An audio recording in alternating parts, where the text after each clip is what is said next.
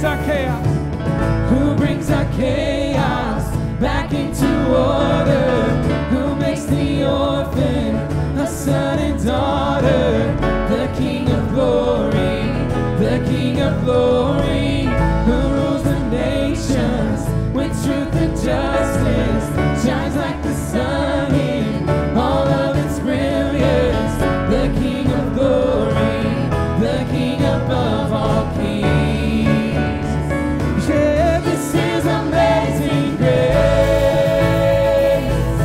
This is a failing love, that you would take my place,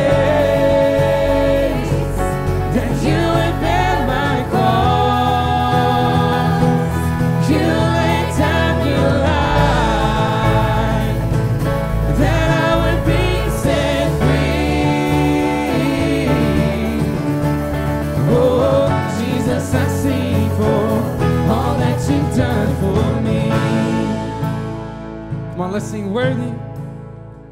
Worthy is the Lamb who was slain. Worthy is the King who conquered the grave. Worthy is the Lamb who was slain. Worthy is the King who conquered the grave. Worthy is the Lamb who was slain. Worthy is the King who conquered the grave. Worthy is the Lamb who was slain. Worthy, worthy, worthy. Oh, this is amazing grace. This is a failing love, that you would take my place, that you would bear my cross. Oh, you laid down your life, that I would be set free. Oh, Jesus, I sing for all that you've done for me.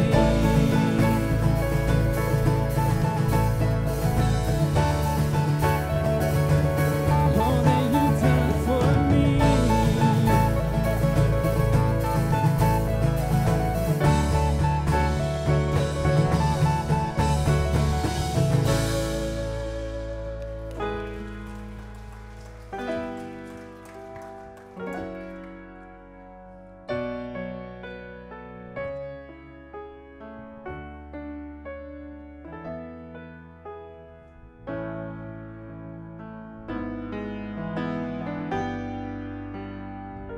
So I want to teach you a new song this morning, if that's all right. It's called Mercy. Sing it a couple of times during our invitation, but I want to invite you to sing along as we just sing about the mercy that the Lord has bestowed upon us because of the goodness of God and the life that we have because of Him. So join me as we sing this morning.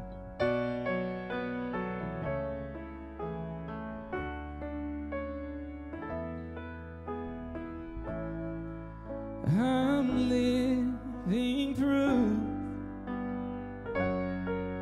what the mercy of God can do. If you knew me then, you believe me now.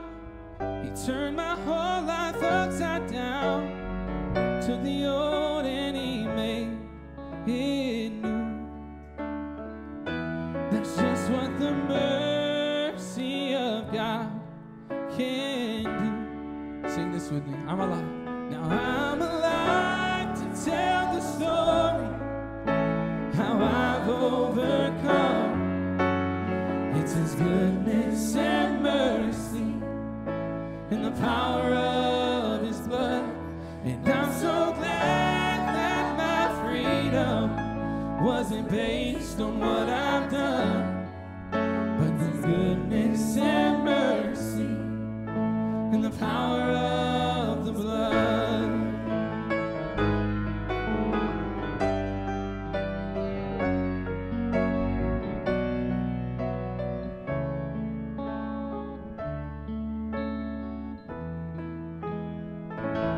I thought I deserved to be 6 feet beneath the earth.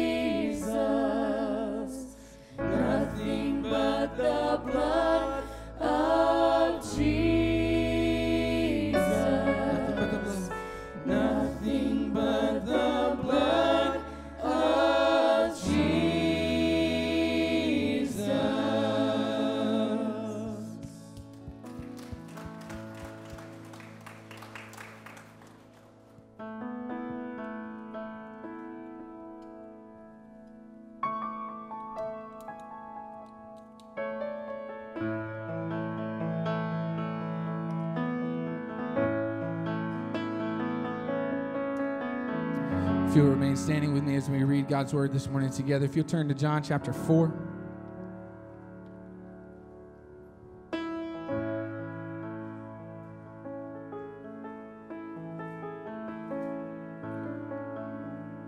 going to start in verse 1. John chapter 4.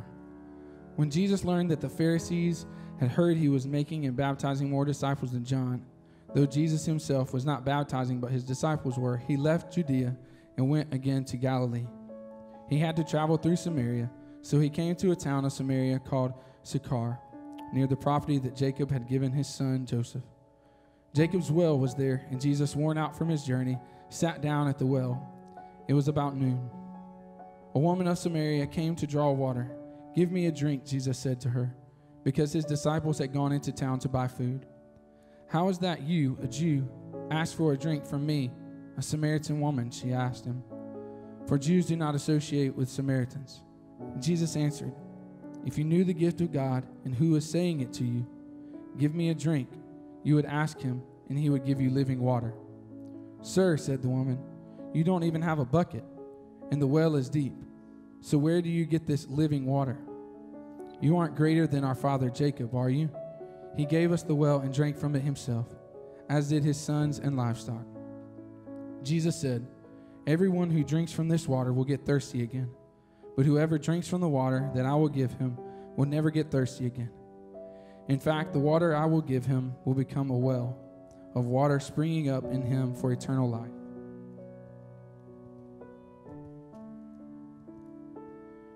"Sir," the woman said to him, "give me this water so that I won't get thirsty and come here to draw water." "Go, call your husband," he told her, "and come back here." "I don't have a husband," she answered. "You have correctly said, 'I don't have a husband,'" Jesus said. "For you've had 5 husbands, and the man you now have is not your husband. What you have said is true." "Sir," the woman replied, "I see that you are a prophet. Our fathers worshipped on this mountain, but you Jews say that the place to worship is in Jerusalem." Jesus told her, "Believe me, woman, an hour is coming when you will worship the Father neither on this mountain nor in Jerusalem. You Samaritans worship what you do not know. We worship what we do know, because salvation is from the Jews. But an hour is coming and is now here when the true worshipers will worship the Father in spirit and in truth. Yes, the Father wants such people to worship him. God is spirit, and those who worship him must worship in spirit and in truth." The woman said to him, "I know that the Messiah is coming, who is called Christ. When he comes, he will explain everything to us." Jesus told her, "I, the one speaking to you, am he." Just then his disciples arrived, and they were amazed that he was talking with a woman, yet no one said, "What do you want?" or "Why are you talking with her?" Then the woman left her water jar, went into town, and told the people, "Come see a man who told me everything I ever did. Could this be the Messiah?" They left the town and made their way to him. In the meantime, the disciples kept urging him, "Rabbi, eat something." But he said, "I have food to eat that you do not know." The disciples said to one another, "Could someone have brought him something to eat?" "My food is to do the will of him who sent me and to finish his work," Jesus told them. "Don't you say there are still 4 more months and then comes the harvest?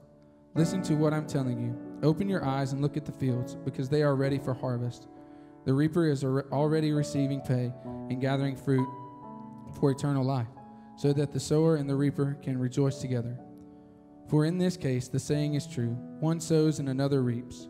I sent you to reap what you didn't labor for. Others have labored, and you have benefited from their labor."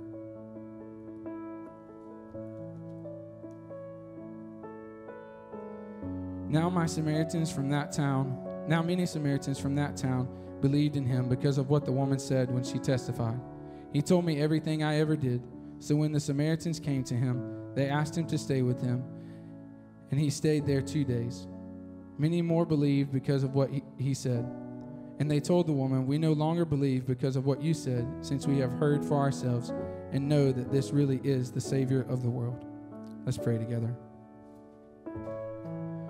Father, thank you for just this opportunity that you've blessed each and every one of us with to gather this morning here in this place, to sing praises to your name, to open your word and to study its truth, to grow in knowledge and wisdom of your word, to strengthen our relationship with you. Father, I pray that we never take these opportunities for granted. but Lord, that we rejoice in being able to gather together with the saints. Father, I pray that you would bless the reading of your word this morning, that it wouldn't fall on deaf ears. But Father, that we would open our ears and our hearts to you this morning to hear from you, to grow in our relationship with you, and to take the things that we discuss and we learn today and apply them to our lives each and every day as we walk with you. Father, I pray that you will be with Pastor Mark as he comes now to share what you've laid on his heart for us to hear. Pray that you would give him courage and boldness to speak the truth that you've given him. And Lord, that you would use it to equip us and prepare us for the week and the task at hand of sharing the gospel with those around us. Father, help us to be sensitive to your Holy Spirit moving in our lives each and every day, and to never miss an opportunity to share the truth of who you are with those around us.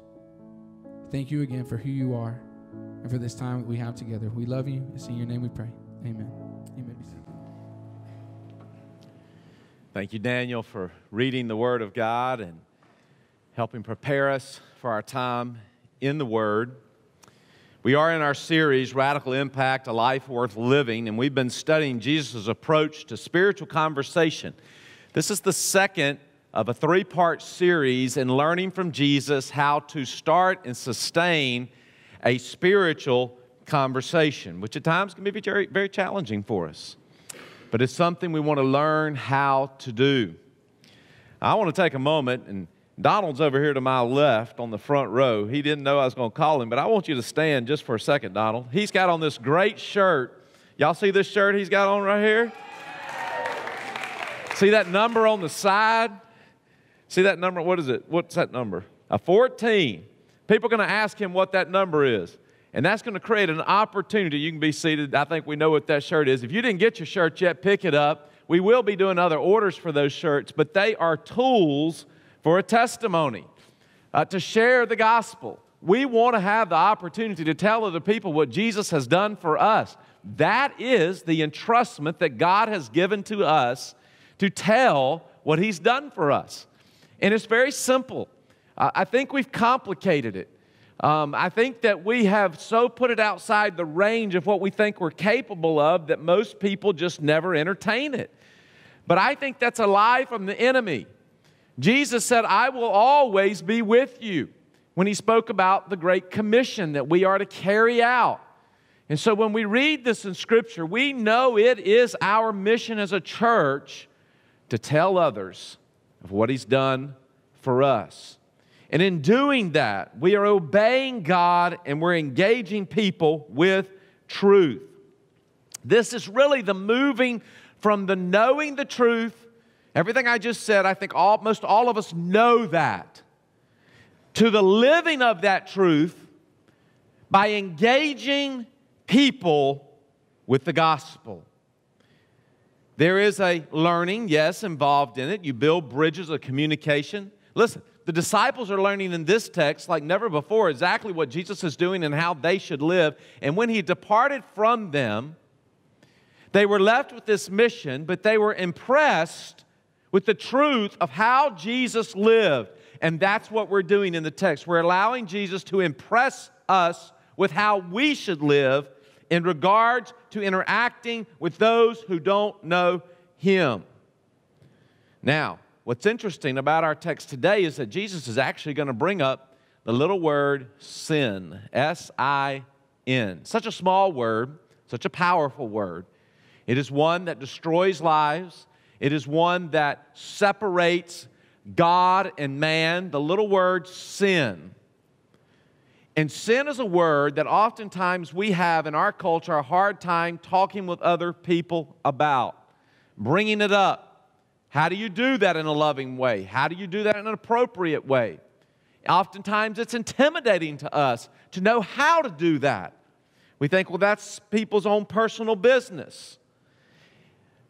Well, the Lord calls us to know how to do that, because if we really love people, we're going to help them know how to overcome sin. I think we need to understand the spiritual dynamic that takes place when we engage in this type of ministry. In John chapter 3, I just am going to kind of lay a foundation before we jump into our next 3 points today. I just want to kind of lay some foundation for us to think about. In John 3, The very famous verse, verse 16, that says, "For God so loved the world that He gave His one and only Son, that whoever believes in Him shall not perish but have eternal life." We must read past that. That is the truth. But we need to understand the context in which that truth was given. He goes on to say, "For God did not send His Son into the world to condemn the world." We're not here to condemn people. He didn't come to condemn the world, but to save the world through Him. Whoever believes in Him is not condemned, but whoever does not believe stands condemned already, because he has not believed in the name of God's one and only Son. And then verse 19 says, "This is the verdict. Light has come into the world, but men loved darkness instead of light, because their deeds were evil. Everyone who does evil hates the light and will not come into the light for fear that his deeds will be exposed. But whoever lives by the truth comes into the light, so that it may be seen plainly that what he has done has been done through God." Now, the reason I have read those verses to you is I want you to grapple with the fact that there is a spiritual dynamic that is taking place when we share truth with other people. Jesus is the light of the world. When we share that Jesus came to die for the sins of mankind, there is a spiritual battle that ensues for the souls of men. Men love darkness. There is this clashing between light and darkness where men have to deal with that. And there's a spiritual dynamic that is taking place, and we've got to be okay with that. And I think that's what we're learning as we watch Jesus interact with this woman at the well. This is spiritual.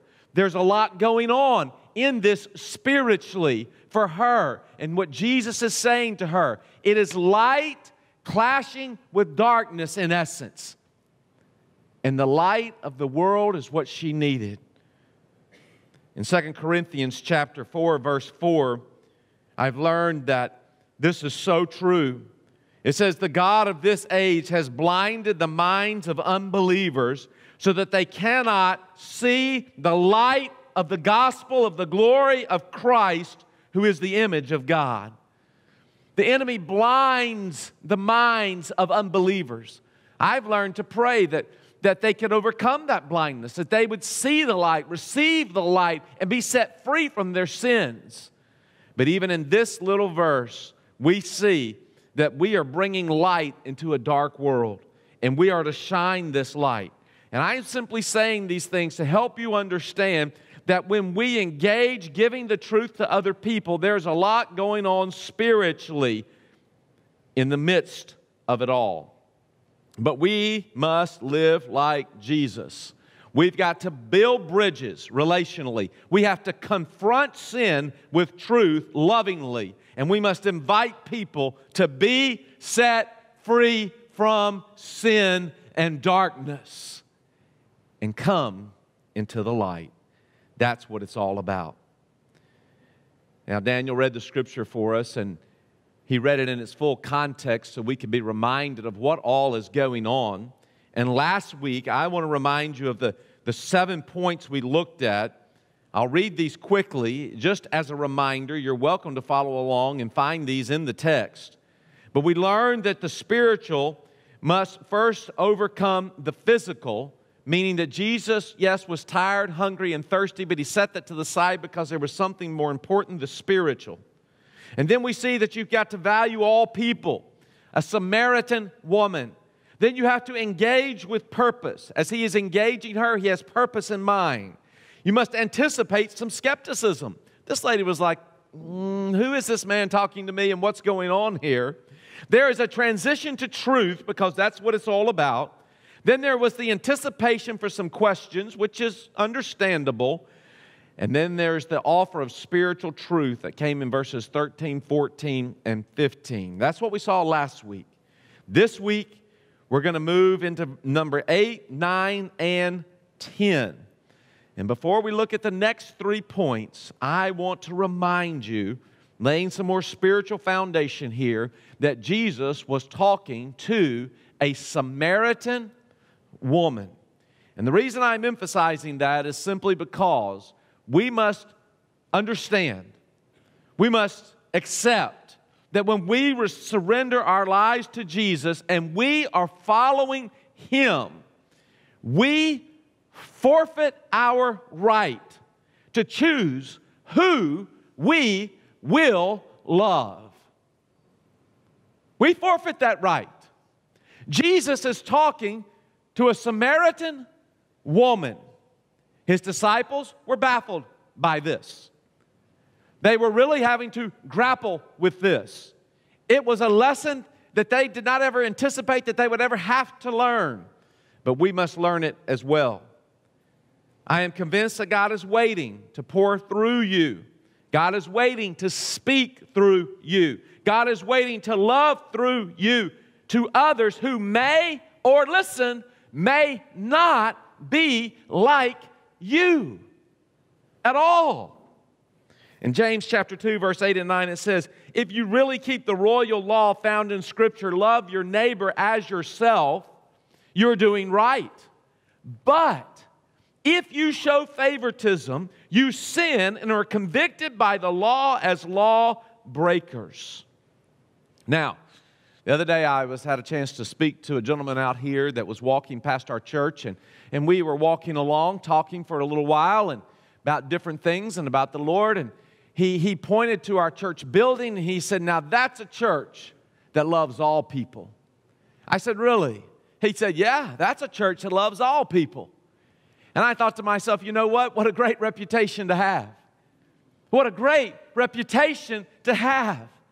That we love all people that are created in the image of God. No matter their socioeconomics, no matter the color of their skin, no matter their age, no matter where they live, no matter anything, we say all people are created in the image of God and God loves them. Isn't that how it should be? We must not show favoritism. Why is all of this important? It's because oftentimes you and I struggle. We struggle to engage people that are not like us, but yet God brings them into our lives, and we have this moment of hesitation to go, should I engage them? Should I say something? Do I have time? And there's this kind of this internal battle oftentimes that will take place. And then if we don't engage when God brings them our way, oftentimes we find ourselves grappling with guilt. I couldn't muster up enough love for that person to engage them. Here's what I want you to know. It's not about your ability to love. It's not. Our motivation for telling the world about Jesus does not come from a love for people, but from our love for Jesus first. This is critical. If you're just trying to stir up your ability to love other people somewhere, it's going to hit a point of prejudice, difference, that's going to keep you from engaging that person. It's just something in us, selfishness, our inability to see as God sees. But when we love God with all of our heart, mind, body, soul, and strength, right? Then we're able to love our neighbor as ourselves. As ourselves. Then something is changing. It is not us. It is something supernatural. We are not the source of meeting needs and loving people, but we are the channel that God pours through. This is why our love for God must precede our love for the lost. And if I'm truly in love with God, I'm willing to love everything God loves. And I simply open up my life to be a channel. I'm not the source, He's the source, but yes, I'm the channel. I am the ambassador. I am the one who speaks for Him. And that's where we've got to place ourselves. To say, Lord, I can't, but You can, and I make myself available to You. That's really what this is about. And the reason I'm trying to lay these truths down before us this morning is because if I don't, I cannot, will not be able to do as Jesus did, and that is to confront sin lovingly. If I'm not the channel, I make myself the source, what happens is I become self-righteous. I see myself as better, even though I may engage that person, and I'm more pointing out their sin than I am helping them see that Jesus can help them overcome, be forgiven of their sin. And I don't want to be self-righteous. I want to be loving in the way that I address sin, like Jesus did. So with that being said, point number 8. Today, we must learn to confront sin lovingly as Jesus did. Watch in verse 16, 17, and 18. He told her, "Go, call your husband and come back." "I have no husband," she replied. Jesus said to her, "You are right when you say you have no husband. The fact is, you have had 5 husbands, and the man you now have is not your husband. What you have just said is quite true." This is a showstopper. This is a moment of, what? What did he just say to me? How did he know that? What is going on here? But I'm telling you, the tone in which he has said this and the approach that he has taken to engage her concerning this sin is done in a loving way, and it had to be done. See, sin, this little word, S-I-N, it must be confronted in people's lives. We live in a day and age where sin is elevated, sin is celebrated, sin is engaged as what makes you happy, what gives you purpose, what you do. But if you talk to people and you begin to say sin is something that is harming you, sin is something that is damaging you, sin is something that you need to leave, most of us say, "Well, I don't know that I should do that." Really? That's an affront to our Savior Jesus, because the reason Jesus died was for the sins of all men. And if we say we cannot talk about that, we cannot address that, what we're saying is we see no value in the fact that Jesus died on the cross for our sin, that He shed His blood, His perfect blood, for our sin. People are not sinless. We know from Romans 3:23, "For all have sinned and fallen short of the glory of God." I have found that in conversation, if asked with the pure motive, the right heart, in a loving way, there are questions that you can ask. I ask people, "Have you ever sinned?" And I'm glad to testify to them that I have as well. I like to ask people, what does it mean to sin? Do you think sins need to be confessed? In your opinion, how can sins be forgiven? Those are 4 questions. There are many more that you can raise in a loving, kind way to bring sin to the surface, to be talked about and dealt with. Because all have sinned. Now, we cannot, like Jesus, know every person's sin in their life, but we can know that all persons have sinned. I wouldn't know specifically if I was talking with the woman at the well that she had had 5 husbands. I'm not Jesus. But what I do know is this, that all men have sinned. It is a baseline. It is a reality for all men. Just think about this. What if Jesus had never confronted her sin? What would the point of the conversation be? Because he talked about living water. It would have just been some kind of farce, some kind of joke. Was he just trying to impress people that he could talk to a Samaritan woman when other people wouldn't? I mean, what would the point of the conversation be if he'd have just left it and never dealt with her sin? How about you and me? What if our sins had never been dealt with? We would have never come to the cross to receive the forgiveness that we needed to be set free. Yes, he had identified her need. She was thirsty. But now he's got to expose her problem, which is sin. And it's everyone's problem. It just manifests in different ways. For her, it was trying to find the fulfillment, to fill her thirst through multiple marriages, multiple men. But men could not fill her real need, a need for a Savior. What are people trying to fill their lives up with? Why are people holding on to sin, hiding sin? I'll tell you why. Because we're sinners. And we like darkness, and we think it's going to do for us what we want in our flesh. But Jesus says it can't, it won't. You must be set free from sin. This is why we should not hide sin. We should not disguise sin. We should not ignore sin. We must own sin. if we're ever going to turn to Jesus as Savior for sin. Proverbs 28:13 is a verse I love. It says, "He who conceals his sin does not prosper, but whoever confesses and renounces them finds mercy." We got to learn to confront sin lovingly in people's life. The next point I want you to see is this. Once we do that, we have to make sure that we don't get sidetracked. Don't be sidetracked. Watch what happens here in 19 and 20. "Sir," the woman said, "I can see that you're a prophet. Our fathers worshipped on this mountain, but you Jews claim that the place where we must worship is in Jerusalem." This is so interesting.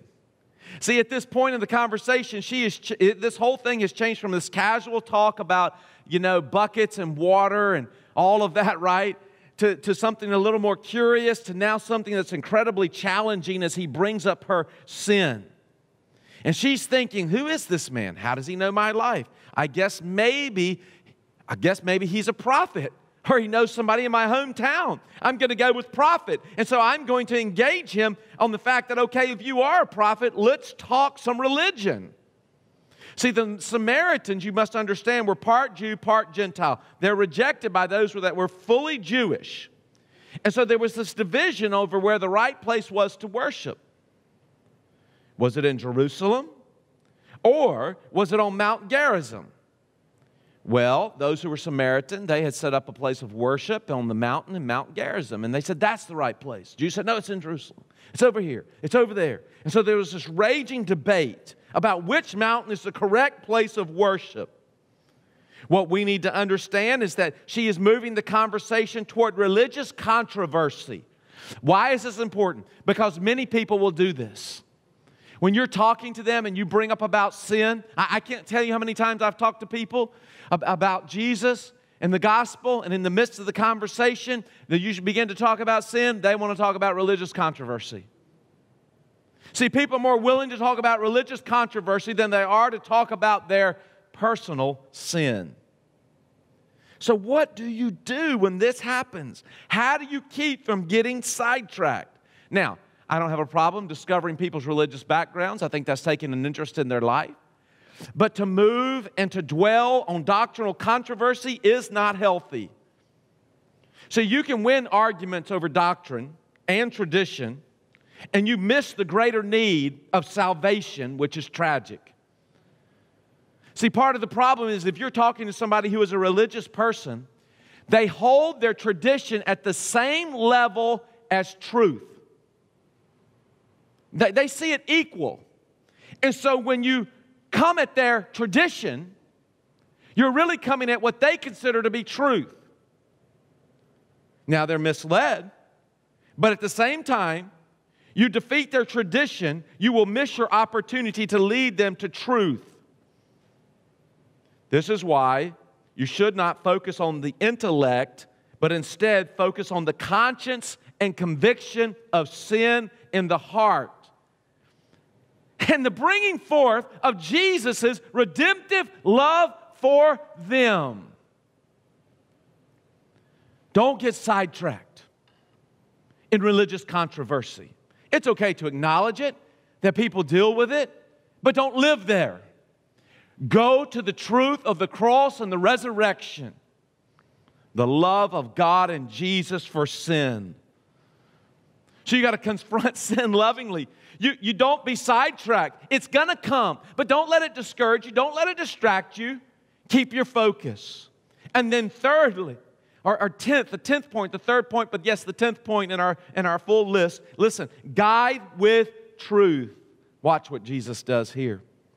Jesus declared, "Believe me, woman, a time is coming when you will worship the Father neither on this mountain nor in Jerusalem." He wiped out both. Which one's right? Neither. How about that? You Samaritans worship what you do not know. We worship what we do know. And this is what's key. You can underline this. For salvation is from the Jews. Yet a time is coming, and has now come, when the true worshiper will worship the Father in spirit and in truth. For they are the kind of worshipers the Father seeks. God is spirit, and His worshipers must worship in spirit and in truth. This is such a great answer. This is such a great guide toward truth and away from controversy. The woman said, I know Messiah called Christ is coming. When He comes, He'll explain everything to us. Then Jesus declared, I who speak to you am He. So she wants to debate about which mountain matters. Well, that's not the point. Jesus knew it wasn't. Don't put the focus on the wrong thing. What matters is that salvation comes from the Jews. Where does salvation come from? That must be the focus. Jesus. Which mountain produces genuine worship? The answer, God-honoring worship, is in spirit and in truth. And that's what the Father's seeking. She really doesn't know how to respond to this. So she tries to go a different direction, and she says, Messiah called Christ is coming, and He'll set it all straight. I don't really know how to answer you, but I'm going to appeal to the fact that one day this will all make sense when Jesus, the Messiah, comes. And boy, is she ever going to get an answer here. He declares to her, I who speak to you am He. Whew. Can you imagine? You just got to stop and let that soak in for a second. Let that soak in. See, this is her moment of truth. This is her tipping point. No more debating. No more saying maybe somewhere in the future we'll know. No. Guess what? Now, right here, right now, I am He who speaks to you. I am Jesus. You need to believe it or don't believe it. And guess what she does? To some of you, to your surprise, and maybe to the surprise of the disciples, she, the woman who had 5 husbands, and the one she's with is not her husband, guess what she does? The one who is a Samaritan, and she is a woman, and she is a sinful woman, she believes it right here, right there. She believes it. And she receives living water. Her sins are forgiven. It's an amazing point. It was her tipping point. She believed it. I had that moment in my life where I was confronted with truth through the preaching of God's Word, and I was called to believe or not believe, is Jesus your Savior? And guess what I did? I believed, and it changed my life. If we never talk about sin, we can never get to the point of who Jesus really was. Check this out. If you just say Jesus was a good man, you don't have to talk about sin, because a good man doesn't have to go to a cross and die for sin. But if Jesus really is the Savior of the world, and He did go to the cross, and He did die and bore the sins of the world, and He shed His blood, the whole gospel message, He was buried and He rose again, overcame death, the whole deal, right? If that is true, then sin must be brought up for sin to be taken care of by the truth of who Jesus is.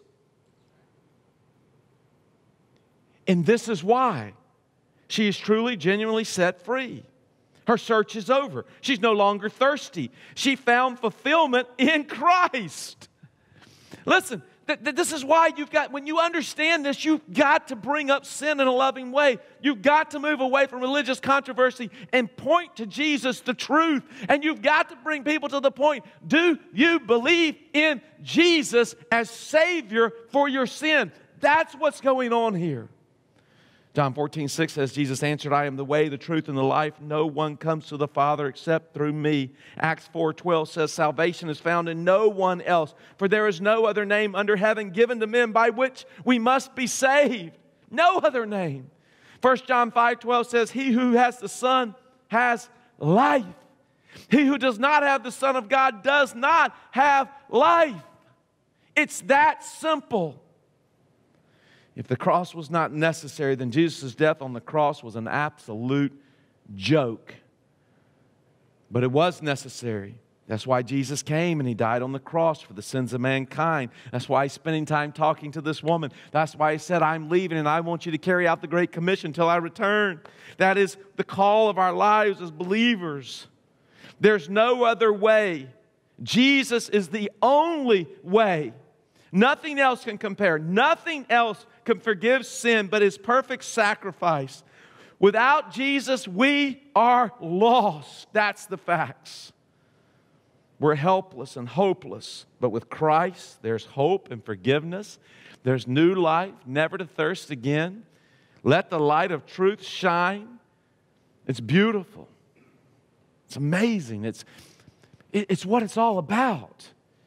In Matthew 16:26, it says, what good will it be for a man, if he gains the whole world, yet forfeits his soul? Or what can a man give in exchange for his soul? The world has got people so wrapped up in pursuing everything the world has to offer, they're not willing to look at their soul. But we must live with soul sensitivity because people need Jesus. We know that. There's a story that was shared by a professor at Southwestern, Dr. Oscar Thompson. I want to share this story with you in closing because I think it illustrates the profound, amazing salvation we have in Jesus, but yet the simplicity of it as well that we need to grapple with. Dr. Thompson was confronted by a student one day on the campus, and he came up to me and he said, Dr. Thompson, I have got to have some help. Well, what's going on? He said, I'm going to have to conduct a funeral for a lost person. And he said, I don't know how to help them. I don't know what to say for this family member that is lost. Dr. Thompson said, okay, meet me in my office, 30 minutes. I can be there and I'll talk you through this and we'll work on this. Young man went on to say the funeral would be for his uncle. So the student went about his way and Dr. Thompson went about his way, and 30 minutes later they met up in his office. And as they began to talk about his uncle's funeral, Dr. Thompson figured out that the uncle wasn't dead. He was soon to die, but he wasn't dead.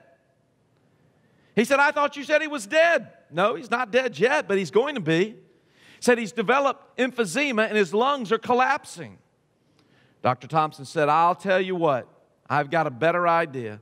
How about you and I claim Matthew 18:19 for your uncle? Our Lord said, if 2 or 3 agree on earth about anything that they may ask, it shall be done for them by my Father who is in heaven. He said, what do you mean? Dr. Thompson said, let's stand between this man and hell and ask God to save him. His problem is not knowledge. His problem is conviction. He needs to realize that he's lost. You cannot convict him. That is the Holy Spirit's job. So let's ask God to engineer circumstances to bring your uncle to Christ. After we had prayed, I asked, has anyone ever confronted your uncle? Well, yes, the student said. People have asked him to come to church. No, I said. That is not what I'm talking about. Has anyone ever sat down and said, dear friend, I want to tell you the best news that I've ever heard, and just shared with him who Jesus is and what Jesus did and what it should mean to him? Has he ever been confronted with those 3 things? His present need, Christ's provision, and an appeal for him to accept what he's done for him. Well, he said, I don't know if anybody ever has. And if I do, I don't know if he'll listen. Dr. Thompson said, dear friend, isn't that his decision? What does he have to gain if he does not? And what does he have to lose what does he have to gain if he does? And what does he have to lose if he does not? He needs to be able to make the choice. Several weeks later, I saw the student in the hall. He came up to Dr. Thompson and he said, Dr. Thompson, he said, my uncle has been saved.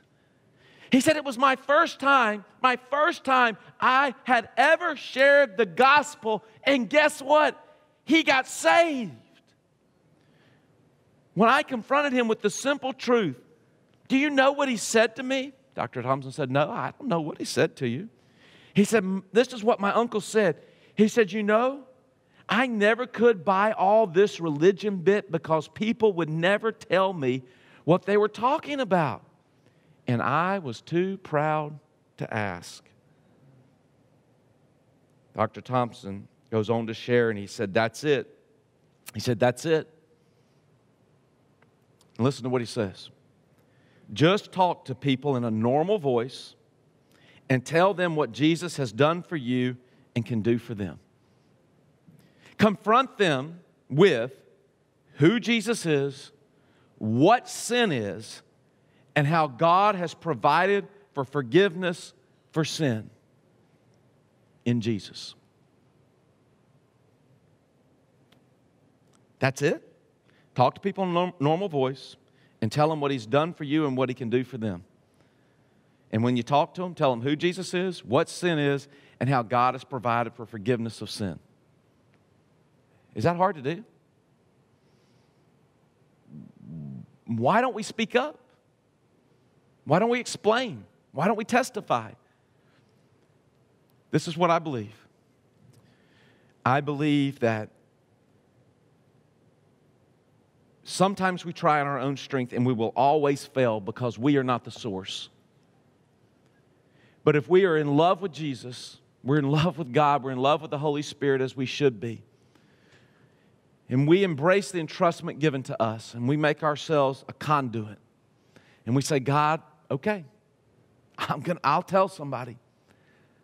In fact, I'll love you so much that I'll love them the way you want me to love them, and I'll help them know that there is something that can take care of their sin, and it's Jesus, like it did for me.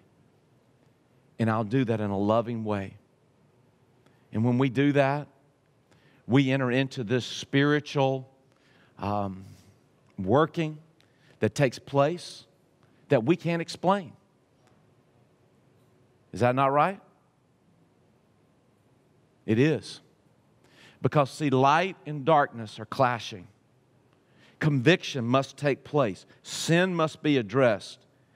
And that's why Jesus came, to set people free. Don't pull back when conviction comes. Don't pull back when they need to hear the love of Jesus for them, for their sin. This student says, the first time I ever spoke to someone. Can you imagine being a believer in Jesus Christ? Say you got saved as a teenager. Say you got saved at 14. And you lived from 14 to 94. And from 14 to 94, you never, ever verbally, lovingly tell someone else what Jesus has done for you. Is that right? Can that be right? It's not for me to speak to every person, but I must believe that the Holy Spirit will guide me from 14 to 94 somewhere to speak to someone and to love them, no matter who they are, and tell them the truth. Let's go to the Lord in prayer. Father,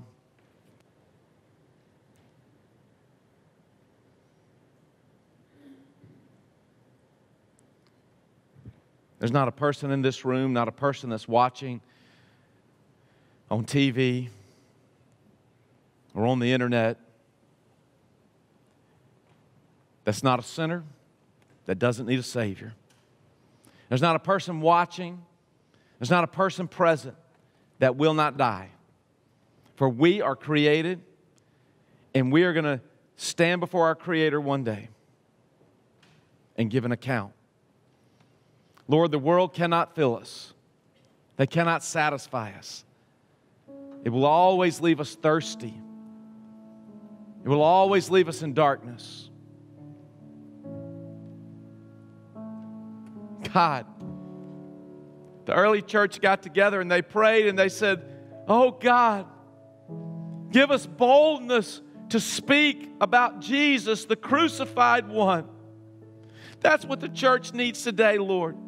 Not in a self-righteous way, but in a loving way, in a burdened way, and that people know that God loves them. For God so loved the world that He gave His one and only Son. And if we love you, God, we will obey. And if we love you, God, we'll make ourselves available.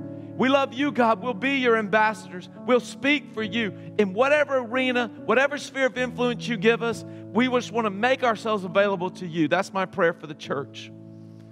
And for anyone that is present or watching that has never received Christ as their Savior, you can receive Him right now. You can tell Him, I'm a sinner. I accept that Jesus, and Jesus only, is the one who died on the cross, shed His blood for my sin, was buried and rose again. And I'm believing that. You can pray that right now in this sanctuary or those watching. And if you really mean that, and you pray that by faith, the Bible says that He forgives your sin. And you're made pure. And He comes and He lives within your heart. And you're now a child of God. I know that seems so simple. But for those who are genuine in such a prayer, Jesus becomes your Savior. That's what happened for me. That's what happened for this woman at the well. That's what's happened for countless, millions of people. And it can happen for you if you'll just be honest and open and real with God and receive His Son Jesus as your Savior. So do that right now. If you're here in the sanctuary and you just prayed to receive Christ, would you slip your hand up just so I'll know how to pray for you? Okay. For those watching, you can text us, 94,000, Curtis Decision, so we'll know how to counsel you and help you in your next step in this wonderful relationship with Jesus Christ.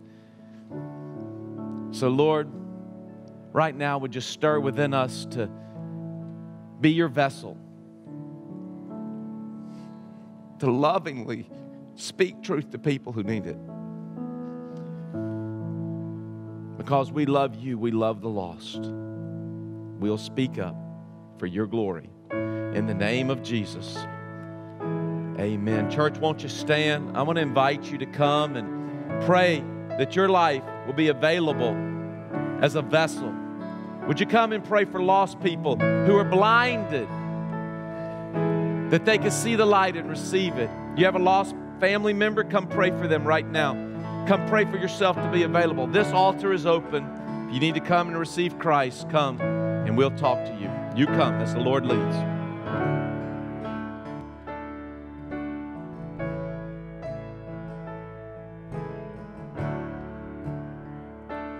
We're creation suddenly articulate with 1,000 tongues to lift one cry. Then from north to south and east to west, we hear Christ be magnified.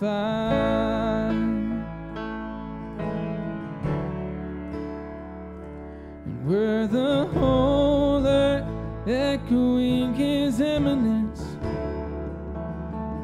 His name would burst from sea and sky, and from rivers to the mountain tops, we hear Christ be magnified.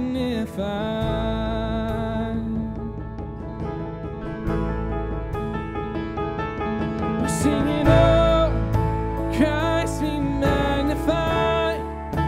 Let His praise arise. Christ be magnified in me.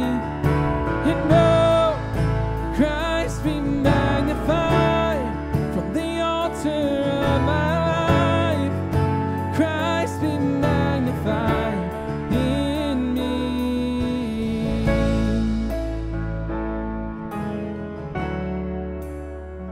When every creature finds its inmost melody.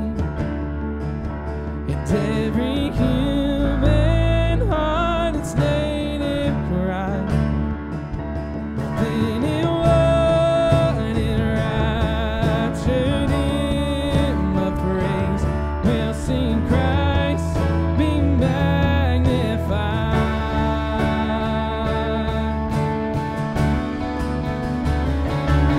We're singing, oh, Christ be magnified. Let His praise arise. Christ be magnified in me. And oh, Christ be magnified from the altar of my life. Christ be magnified in me.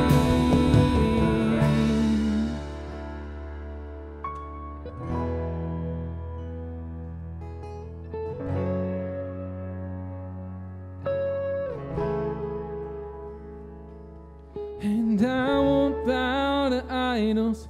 I'll stand strong and worship you. And if it puts me in the fire, I'll rejoice 'cause you're there too. I won't be formed by feelings. I'll hold fast to what is true. 'Cause if the cross brings transformation, then I'll be crucified with you. 'Cause death is just the doorway into resurrection.